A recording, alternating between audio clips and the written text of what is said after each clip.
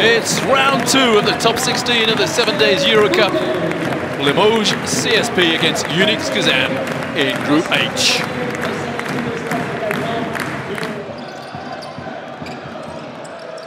Nice footwork.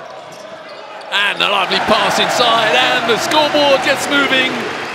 So everyone's standing to clap because Frederick Fort played in the number 4.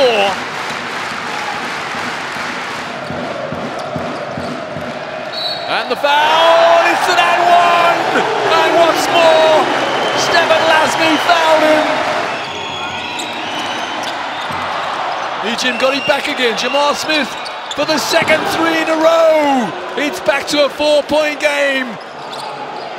Howard for 3, and boy oh boy, did Limoges need those 3 points. Oh, good hands again, another steal by UNICS Kazan. Oh, and they tie the scores. That's a fabulous no-look pass.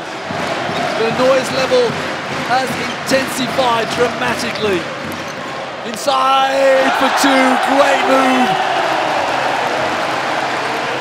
Howard, is he going to pull up the 3? It's an open 3 for Howard, and he buries it. William Howard hits his 4th 3-pointer from 6 attempts for his 14th point. And it's a foul, it's a 4-point play possibility. Just what Limoges needed. Keno Column on the foul line, misses, and the rebound! Stephane Lasme got the rebound. Who let him in?